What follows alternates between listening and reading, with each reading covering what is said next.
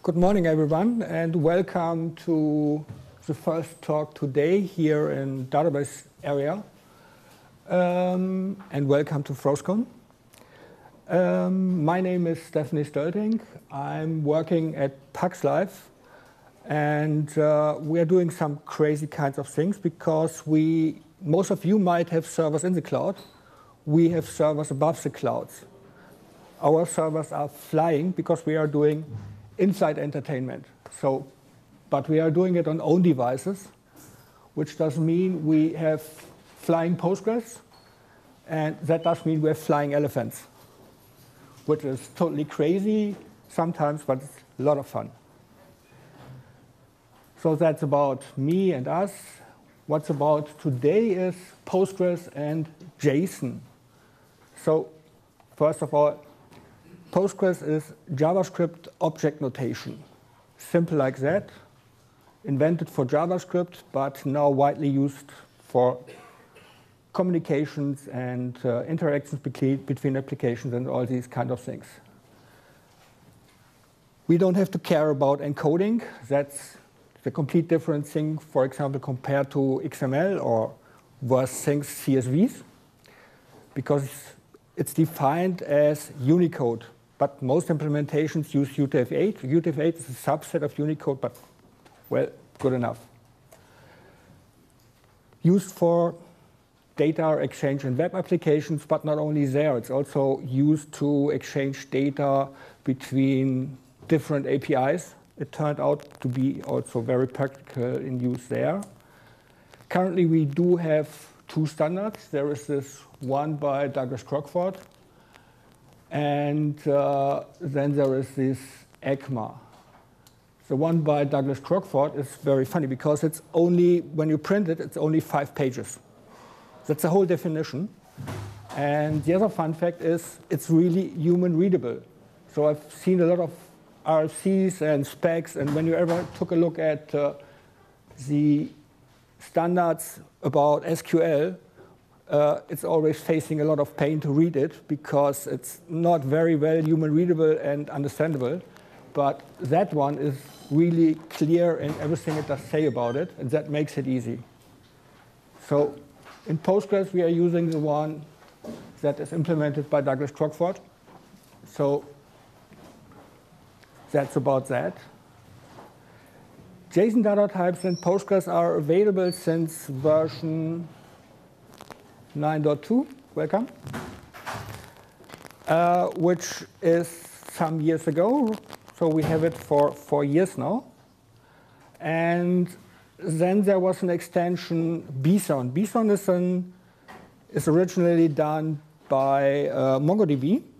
And there is an extension available on GitHub since 2013, which I played a lot with at the time being, because it was better than the JSON implementation that Postgres had itself. And on the other hand, it was completely the same implementation as it was in MongoDB.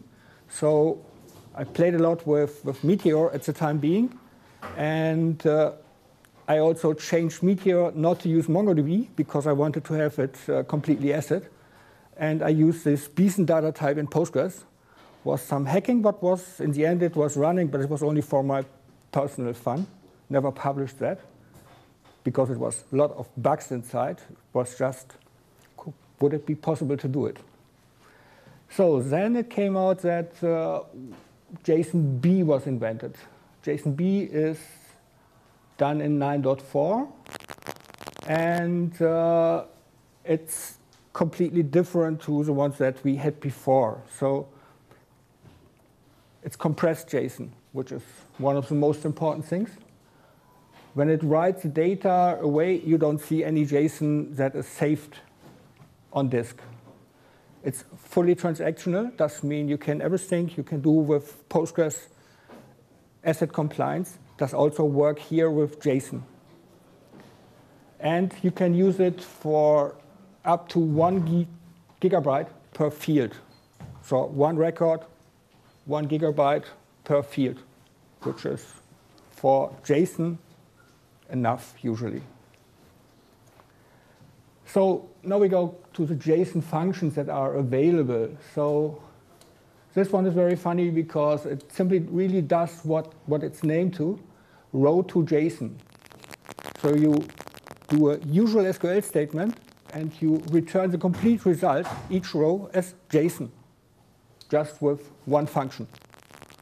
We will see that later on. So then Postgres does have arrays, so which is very, very good that we are able to use arrays. And that makes life easier inside the database because we can handle them inside and store them. But we can also export arrays as JSON also with just one function, calling the function, and it does what it is named. JSONB to record set is the opposite of that one because you can use JSONB to return SQL data and work on it again, like you worked with other things in tables without any problems if you have defined it properly.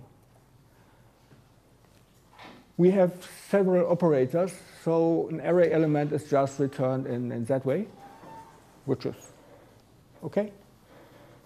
You can also, that is the position, by the way, and that is the array element by name, so you can also use it by name if you know the name.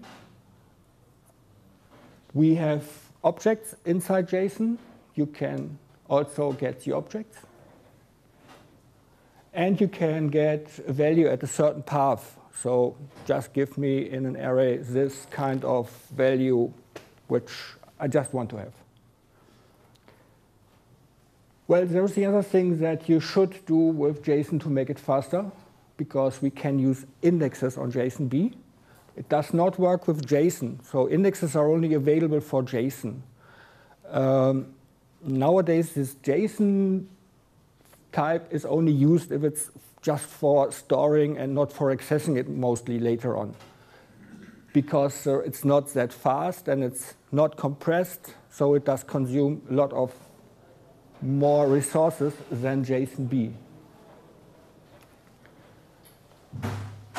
In Postgres, we have this nice named GIN index, which is a geographical index. And the fun is that we can index a complete JSONB, because JSON is mostly paths, and then it does just work here. So we don't have to index values inside a JSON as it is done, for example, by Mongo. We just create an overall index, and we can access everything through that index, which makes it much faster, and we don't have to care about certain detailed indexes. But you can even do these crazy things as to create unique indexes on JSON. I don't know if it does make sense. It just is possible. So if you need it, you can do it. Now we come to new JSON functions. With 9.6, there's one new function that is a JSONB insert that inserts a certain value into a JSONB path and returning the complete changed JSON. 9.6 is currently in beta 3, so will be out later this year, probably around September. So just before the European Postgres conference in Tallinn this year, I guess. And for the details, you can already see the documentations. Everything is in there with examples, and it's also a nice extension to the functions that we already do have. With 9.4, we got a lot more functions in JSONB because we needed some that do help us, for example. JSONB Pretty makes the JSON human readable. So it's not for computers, it's for us that we are able to pass the JSON with our eyes. Makes it easier when you code it. JSONB set is for update or add values inside JSON. Then we have new operators. The concatenate is you can just put together two JSONB fields and you get the result of this concatenation. And there is this delete, where you can delete a key, give it a key, and the key will be removed out of the JSONB. if somebody still is stuck with 9.4, there is an extension available at PGXN that does implement all these 9.5 versions into 9.4. So they are even usable in a little bit older version. So what I'm using later on is these data sources from Chinook database that is available on the web. And I'm also will be using some Amazon book reviews. They are some years old, but they have been available on the web, so I use them to show some data examples with that. Speaking about the tables, that is a table in the Chinook database that are available. So we are only using some of them, which will be this one where it is the artist, only has 2 columns. We use then an album. It's about music, you would have guessed. And we use tracks then. So to see what is possible with relational data to work with that on JSON. Coming about another question. Does everybody know what a CTE is? If not, please raise your hand. OK, so that's worth to talk about it. CTEs are in length common table expressions, and I will use them very often in my examples. It's also known as with queries because you start a query with a with statement. And the example from Postgres is that you can do in recursive with and with and select all that data and have here an n+1 until it's less than 100. So you can select that afterwards. So you select here that t that you've defined up here. And then you get a result. So to make it clear, it's another form of subselects. But when you do that in a subselect, you would have here inside with brackets and with everything.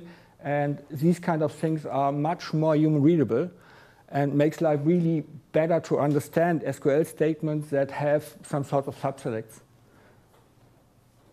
So let's see how it does work.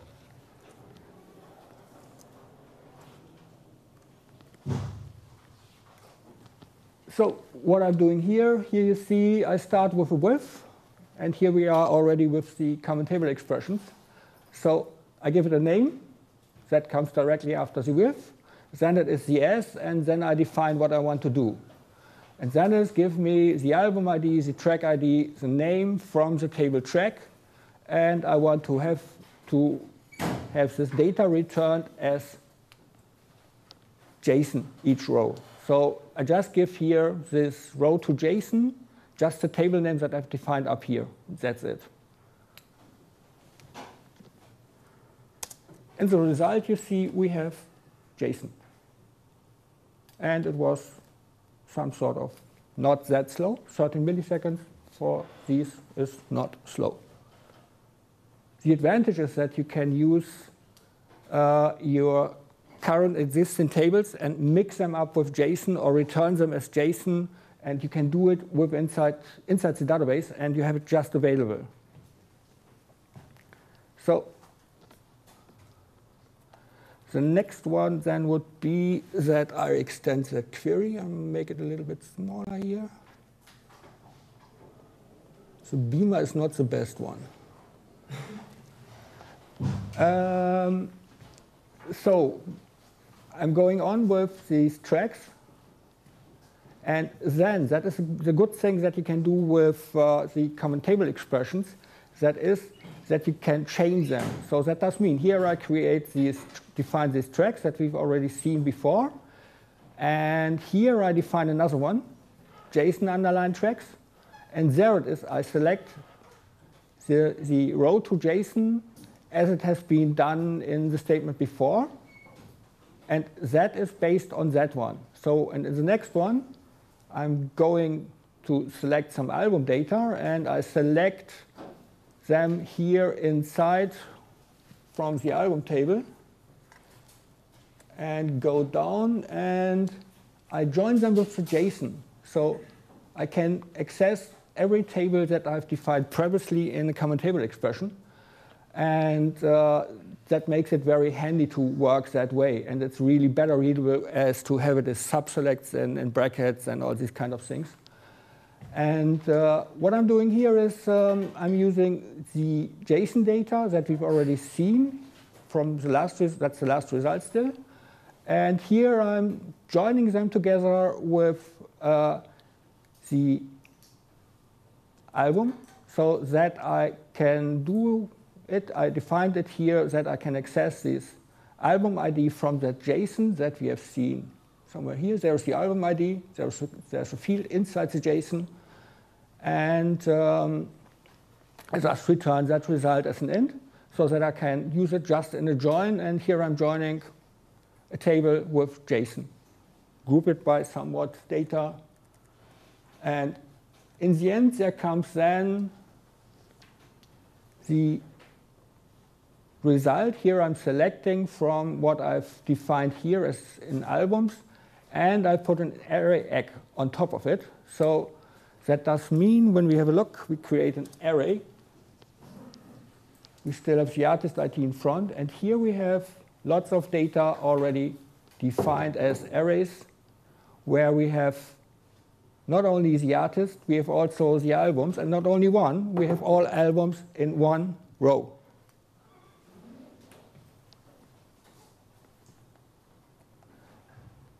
So what we can also do is, instead of having that done by this way, the way before, we can also use it to create a view so that we can better handle the data that is inside these results. So I'm going again here until the albums. There's that join again that we've seen before. And here comes then the next common table expression here, where I'm selecting what we've seen here, the complete array egg about the albums. Groups them by the artist ID. Now I connect that data with the artist itself, because we had that from there. I have the artist ID right there, so I can join them together very easy that way. And what I'm now doing, I'm returning the complete result as JSON-B. Instead of having an array with an artist ID that we've seen before, I create a view that returns the complete result as JSON-B. So it created that view. Let's see how it does look like. So here we see a complete data set for JSON data returned by this view that we've created previously. And it's still not that slow, because it has all artists that are in the database, and with all albums, and with all tracks. Albums and tracks of one artist are encapsulated in one record, or one field. So now let's see how it does really look like with this JSON-B pretty. And I'll make it a little bit bigger so that you see that much better. And you see that JSON-B pretty does really do a good job, because it really creates pretty JSON in the result with line breaks, with indentation, so that it's really human readable. So if you create JSON and you are in the development process, use this JSON-B pretty, because it helps you to understand what data you do return. Without that, what we've seen before, everything in one row, you don't find anything. With that, you are able to find the structure, see the structure, identify the problems, and are able to access the data.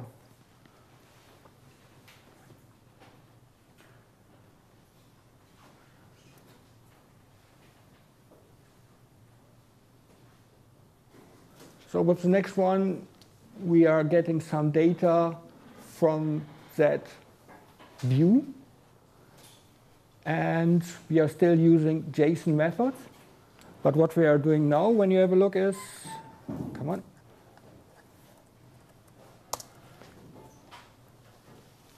Now I have converted JSON data from the view, and I reconvert that JSON data into relational data again by accessing the data fields inside the JSON.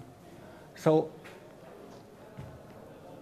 what I'm doing here is I had first tables with structured data, SQL standard, and I switched that into JSON, and now I use that data to return it again as relational data. So it's JSON, it's structural data, JSON, structural data.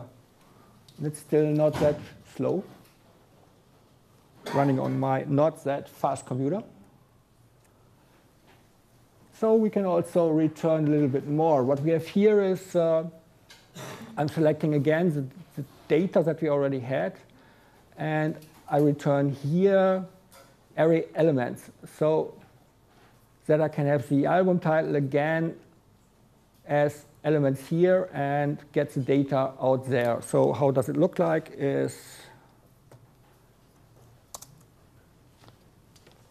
so completely relational again. So here you access the data, and it just returns all the data again. Because we have arrays, we have to return them twice so that we have the data outside the array relationated again. So that is the same as we have seen it before with the relational data. Wherever everything is in here with where album titles. And you see I get it by name. That's Metallica in this case. So just stumbled upon it. But we can do it also in a different way, because there is this function JSONB to record set that returns the data selected here and returns it with the definition that we give here in the S part. Here you see a subselect, because that is inside the JSONB record set function, where you give the query that you want to select from. So here we see I get only the data for the artist ID with the ID 50. And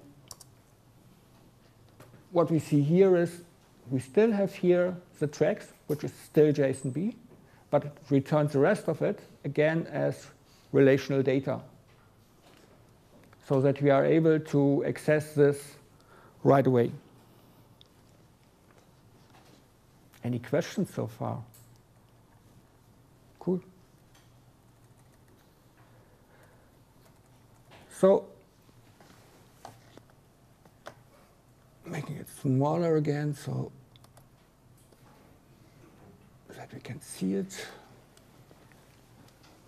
So here I'm selecting some data again from this JSONB record set, and to get that data displayed that way. So these are then the album ID, a track ID, the track name, the media type, whatever it is, and that is the milliseconds, how long it is, and it does have, for whatever reason, a unit price. It's just there, so I have to mention it when I return the data. I have to mention all the fields here that are inside that JSONB field to return them. Otherwise, you might run into a problem. So you have to know what's inside that JSON. What I'm doing now is some sort of crazy thing. I'm creating a function for a trigger, because my computer is very low here. So that's a little bit crazy, because what I want to show now is that I can even update the data in the view that we recently created. So we remember that we had this view where we created JSON from relational data. And that was a very complex view, because it's not straight just connecting some tables. But in Postgres, you are able to make that view writable. What you have to do is you have to write your own function for that. And Postgres supports for this trigger functions. So I only update then the artist here. So what I'm going through is getting the JSON data, comparing if there was any change. If there was a change, then I run an update on the original table. And I keep it here as that, because that would go much deeper with updating the albums, and the tracks itself is also possible. For this, you have to use upsert, which is new since 9.5, where you can insert or update data with one statement in Postgres. And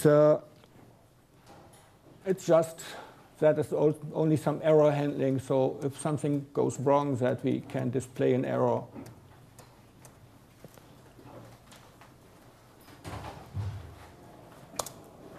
So that trigger was created, but it's not attached, as triggers are only created as triggers without a connection to the database, which is at sometimes very useful because I can reuse my triggers. So what I'm doing here now is I use this trigger and let it run instead of an update on that view that we created recently. And so now it's attached.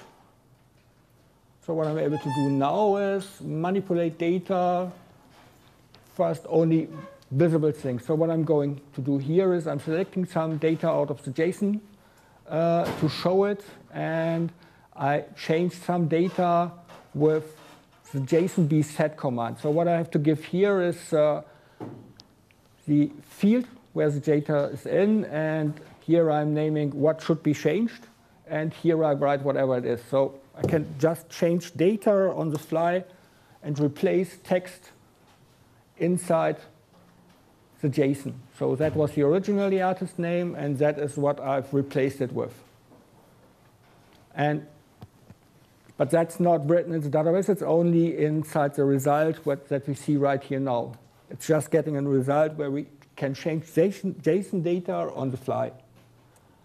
So, but now, as we know how we could do it, we update that JSON data. And that query updates the view. And with this, just name it new Metallica, had to give it a name. So let's see how it looks like. And you see the JSON has changed, and the JSON comes through the view directly from the table. So just in case that you don't believe me, that is the access to the table, and I've written through the view from JSON through the table back. So you're even able to change your JSON data that you created on relational data and put it back into the original tables. That takes some effort, of course, to write all these stored procedures. I've used the standard language that is usually used, that is PGPL SQL. But you're also able to use a lot of other languages. Python is available. JavaScript is available for writing stored procedures or functions in Postgres. So you have a choice what you do. And recently we have changed our data with the function that we see up here again. Where's my one up? So here I used the data, the JSON B set, to replace that inside. But there is, as I said, we have another one. There is the concatenating operator. The concatenating operator, you can reuse it for the same as what we have did with the JSON B set, because if there is a change in a key value inside, it replaces it. It overrides it. Everything that's new will be extending the JSON, but the changes are just overwritten. So that is what we see here. So it's still the same as in the first example, where I have the artist ID, the original value of the JSON. I can do whatever I want, and also can give the correct name with the other function. So now we use the concatenation here to write the data back to, bring it back to the original name with the other function. So that does work also with the concatenation. So the trigger was executed, hopefully. Let's see how it does look like in the JSON data. So here we see we've done it with the concatenation operator. We've done the same thing as we did before with the set operator. As the concatenation operator is much more complex, it takes a little bit longer to manipulate the data. So when it's only changing data, use JSON bset. If you also want to extend data or have changes and extending for a JSON value, then you can use that concatenation operator. So what there also is that I said previously, there is the possibility that I can remove data with the minus operator, which you see here. And it's also not changing the result inside the table or inside the stored JSON. It's just on the fly changing some data and viewing the output. So that is the complete JSON as we had before. And I use JSON be pretty here again so that we are able to read it. Make it a little bit bigger here.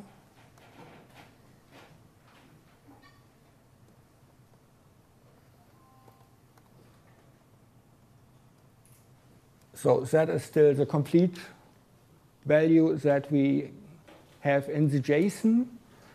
And as you see here, I can change some data, and I can work with that. And there the album is still there, the artist ID is there, but the album is completely removed out of that JSON. And that's so far for the comparison what you can do with relational data and JSON data to turn it upside down, front and back, around as you like. And it's really fast and easy in the end. What I'm doing now is going to create a table to import the data from this Amazon book reviews. So first I create that table. That's done. It's only one field inside, that is that JSONB field. The data is stored in a file formatted as JSON, so I import that data.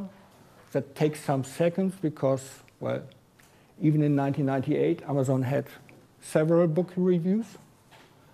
And, well, that's it. It took 7 seconds, which is, when we have a look, for nearly 600,000 records, that's fast enough, I think, to import it into the database with one query. So I really love copy.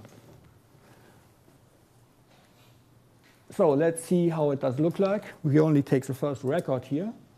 And here you see the structure is some sort of reviews, dates, whatever it is, votes, rating, helpful votes, and product stuff inside, grouping. There are a lot of fields inside that JSON.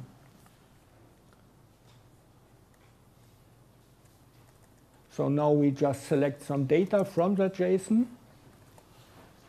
What I'm doing here is I get the product title and get the average review for the rating for the review.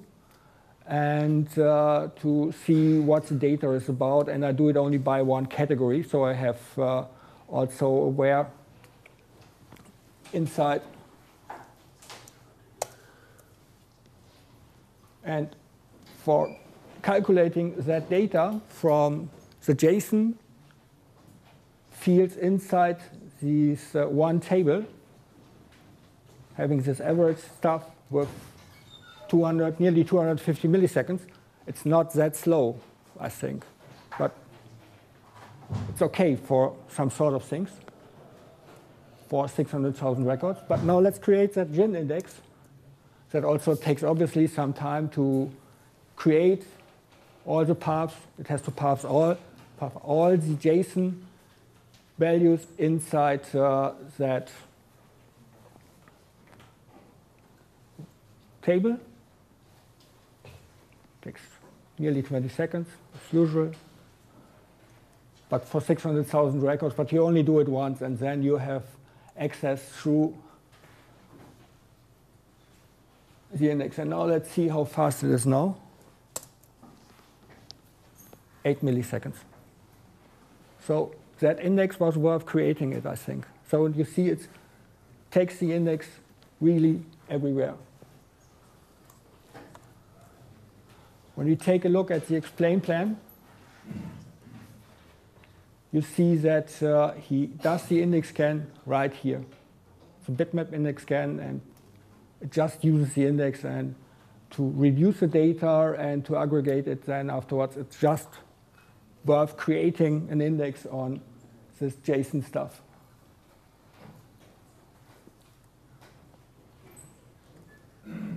Let's go a little bit on. Let's get some more data out of it.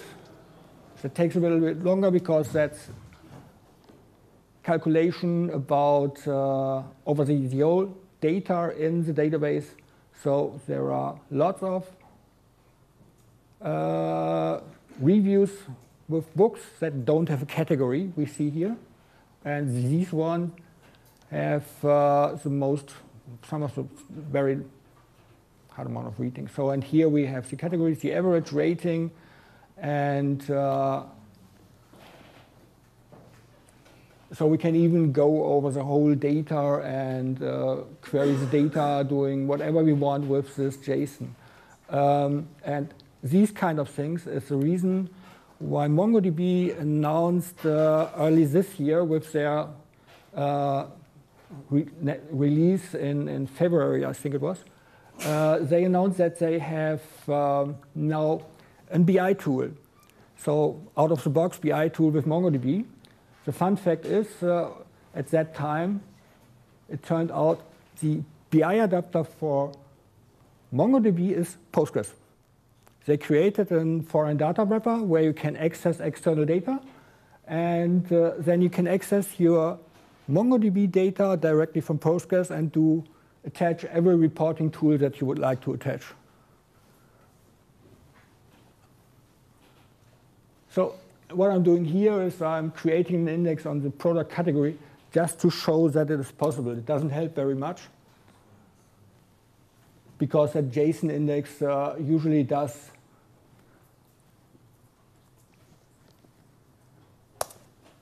that beforehand, so it's not faster than it was before. There was a difference when I did that first with 9.4. It turned out that the query was faster after I created the index. In 9.5, I tested it a lot of times, and that was really an increase in what Postgres does in 9.5 in performance. So, well. So that's it from me about indexes, JSON, Postgres for today. Any questions? Then, thank you. Yes? Thank you very much for your presentation. Karim Bayram from University Mohammed V, Rabat, Morocco. So with this, so we have Hive and Impala that can tackle JSON 2. We have big SQL that can tackle Yes. JSON too. Can I store the JSON on HDFS and so have this metaphor of SQL and still use Postgres? You and can. Don't forget about Yes. Hadoop. You can do it. There's even a foreign data wrapper for Hadoop. I talk about external data, which is that. I talk about that tomorrow. You can put everything inside there if you need to index it. If you need to access it much often, you can also create. What I used here is I copied the data inside from that file. What you can also do is you just link them instead of copy them, and then create materialized views on top of it. So then you can access the data in relational way again, and still have the other parts as JSON stored away. You only access them when you create then the materialized views. And then you have everything available that you can use for JSONB. All functions, everything. So gives a lot of opportunities what you can do with JSON data.